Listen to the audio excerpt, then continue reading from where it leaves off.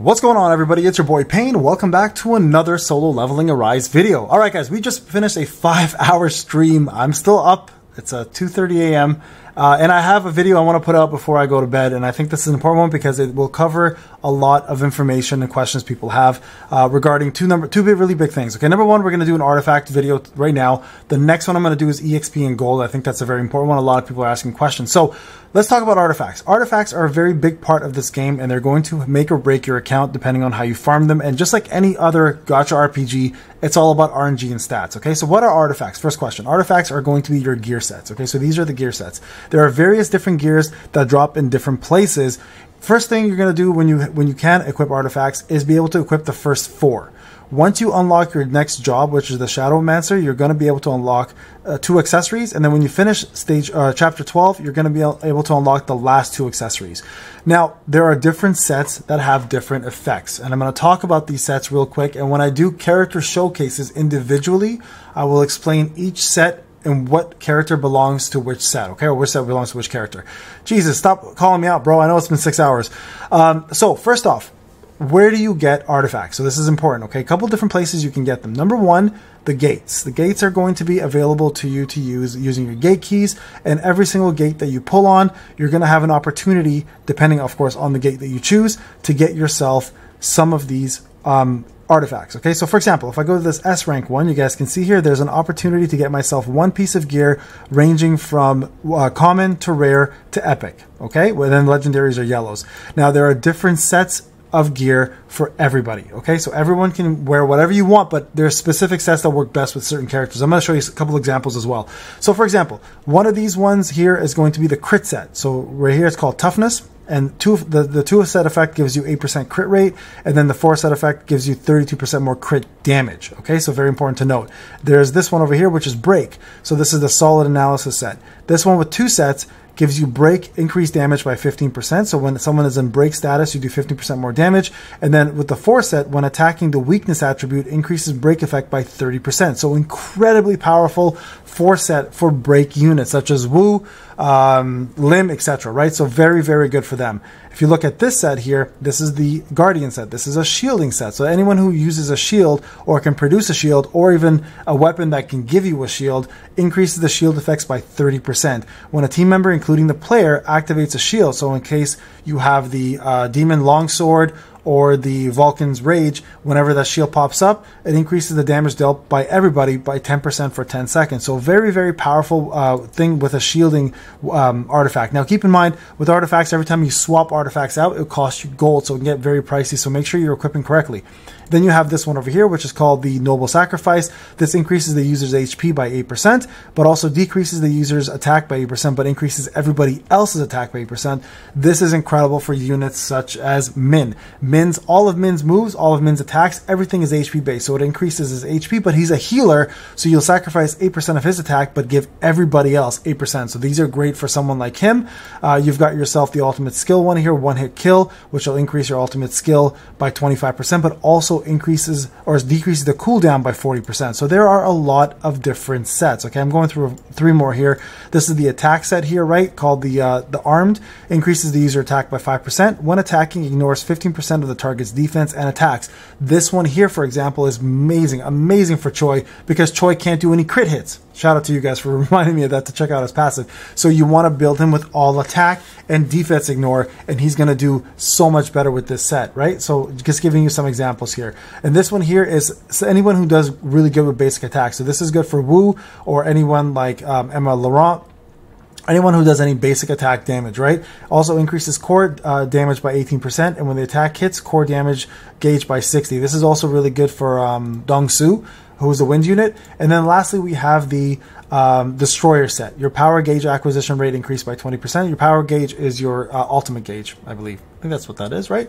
When the battle starts, charge power gauge by 50%, and additionally increase the player and the party's power gauge acquisition by 20%. So very, very powerful sets, and you guys can get these in different places. So let's talk about where to find them. That's the more important part. So yes, these gates are not a bad choice, but they only drop, as you see here, with Epic, and that starts with gate difficulty 12. All right, so keep that in mind. It's not like you can get them with any gate you want. going back to the actual proper places to farm these are going to be in the Encore missions, all right? So the first 2 bosses you're going to unlock are only going to drop 4 sets. They're going to drop the attack set, the crit set, the HP set, and the break set, okay? So those are the only sets they drop. If you go through the entire tier, you guys can see you guys can get legendary sets and you guys can get epic sets, but it's only the 4 pieces. So the other pieces start dropping from the following 2 other units, specifically boots and hands from Cerberus, and they start dropping all the other pieces as well. You guys can see right here, the one-hit kill, the Guardian, etc. So to get these higher end sets, you have to actually farm Cerberus, and he only drops the feet and the hands, and they did this on purpose. For the Spider Arachnid boss, he drops the helmet, and he drops, I think that's it actually, just the helmet. Oh, body. Helmet. So there's one more piece, helmet and body, okay? So these bosses have to be kind of farmed in different tandems. Now this one's weak specifically to water, this one's weak to light, so you're gonna need to get a couple of these units because they do in fact take way less damage from their opposite effect. So this is where you farm. Now to get keys, you'll get refresh of 3 of them a day. You can also purchase additional keys at the shop with an exchange, or you can spend with diamonds to get 2 of them. I think it's 150 for 2, then it goes to 200, and it goes increasing every single time. As free to play, you never want to do that. But this is the place, the main place you're going to farm this stuff. Now for accessories, when you unlock it, instant dungeons also require keys. There are 2 bosses. There are the Lycan bosses, and you can see Igris here. Lycan bosses drop 2 a necklace and a ring, or a necklace and a bracelet, I believe. Yeah, a necklace and a bracelet right there. And then Igris will drop earrings and a ring, okay? So when you unlock that, this is requiring to finish chapter 12. So this is where you will farm these different places and different items. Now, with the couple things you need to note. With artifacts, when you equip them, you can equip 2 different sets.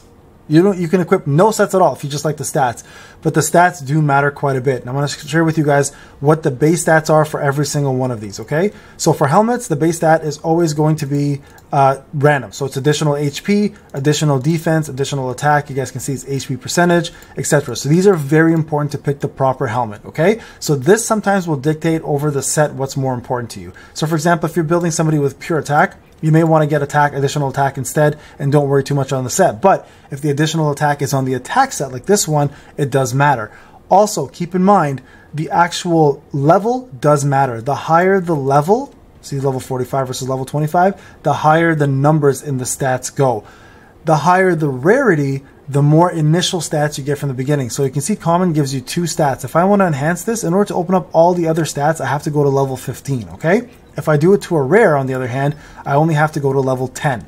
If I do it for an epic, I only have to go to level 5, and legendary just gives you all of them up front. The reason why that's important is every time you enhance, you either unlock a stat, if you don't have it unlocked, or if you have like a legendary, every single enhance that's 5 levels will go right into a stat, increasing that stat even more. That's why it's so important to hunt epics and legendaries. For the first little while, you're going to go with rares, you're going to go with commons, but you're going to eventually have to switch to epics and legendaries to get better stats overall. Okay, so very, very important. So keep in mind, helmet does have random stats. Body always has additional defense. Always. There's no, don't even bother looking for anything above that, okay? It's always going to be additional defense. For hands, it's also going to be additional attack. It's always additional attack. Again, do not look for anything else as the main stat. Every other substat, though, does matter, okay?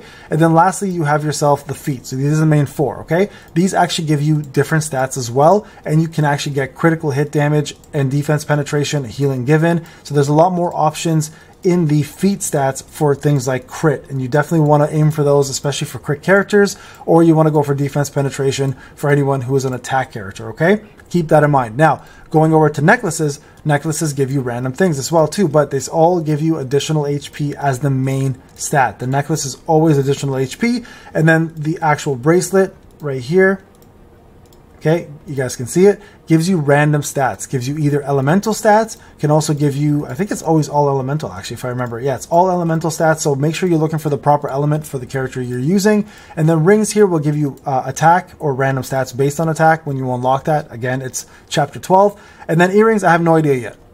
Haven't unlocked it yet. So that's pretty much how that works. So again, you're going to need to farm all of that. Remember, level matters, okay? It's going to matter a lot. Now, as you level them up, so I'll show you guys real quick. Keep in mind what you want to build your character as. Now, Sun Jin Woo, has no actual limits. You can build them however you want to build them. That's the beauty of being the player, right? But the characters, the hunters, actually do have requirements. So for example, we talked about Choi, and I'll do a full-on breakdown of every character. If you look at his artifacts, right, you can see here I've got a full attack set on him, the Executioner set, okay? The reason why that's important, of course, is the fact that he cannot do any form of crit. If you look at his passive, you can see here it specifically says Choi Jong-in cannot deal crit hits, but his attack is increased by 40%. So you don't want to put the crit set on him, because then you're wasting a full set on him completely, okay? Someone like Lim, all of his attacks are based off of his max HP. Look at this, user max HP, user max HP, user max HP, user max HP, and the list goes on for max HP. So for someone like him, the basic artifact set you want is the Noble Sacrifice, because it increases his HP, decreases his attack, which is fine, and then gives everybody 8%. So those are examples of how you want to build your characters. Again, I will go through that in more thoroughness once I get a chance. You guys can see he's a light character, so I gave him the light damage ring. And then here he's got additional HP because everything is based off of HP. So all I'm looking for is his healing and his HP for him. That's what matters the most for him.